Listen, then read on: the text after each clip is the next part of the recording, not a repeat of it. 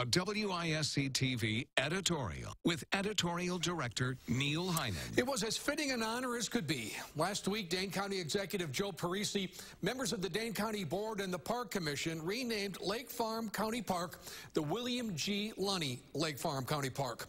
If anyone deserves to have a park named after them, it's Bill Lunny. The recognition comes as Lunny completes 32 years on the Park Commission, and that's just part of his 50 years of service to Dane County. But it's an important part and among the most meaningful to Lunny, who's worked tirelessly and passionately on behalf of a park system he deeply loves.